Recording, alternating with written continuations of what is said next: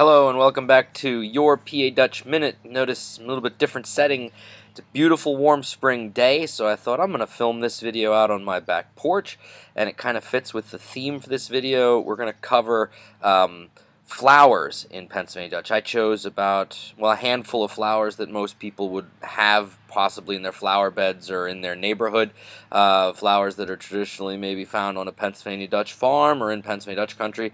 So, of course, this isn't all of the flowers, but I chose the most popular. So let's jump right in.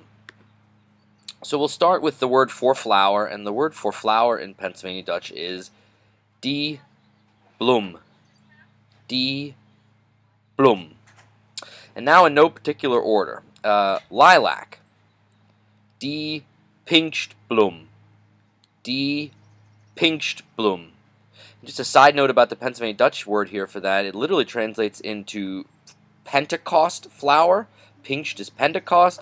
So I guess among the Pennsylvania Dutch, this was a flower that usually bloomed or opened up around Pentecost. So they gave it that name. Next, the word for peony. Die Gichtroos. Die Gichtroos. And the word for a rose.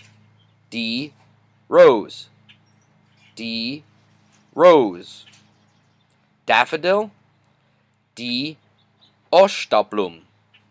Die Osterbloem. Another side note, this literally translates as to Easter flower. Again, you know, daffodils usually bloom right around whenever Easter is. So again, the Pennsylvania Dutch choosing that word. Tulip. Die Dollarbaan. Die Dollarbaan. Iris. S. Schwarli. S. Schwarli. Hyacinth. Die Stanbloem. Die Stanbloem. Poppy. Die Fladderrose. Die Fladderrose. And marigold. Die Salmetrose. Die Salmetrose. So there's just a short list of flowers. If you have those growing around your home, now you can go out and call them what they should be in Pennsylvania Dutch.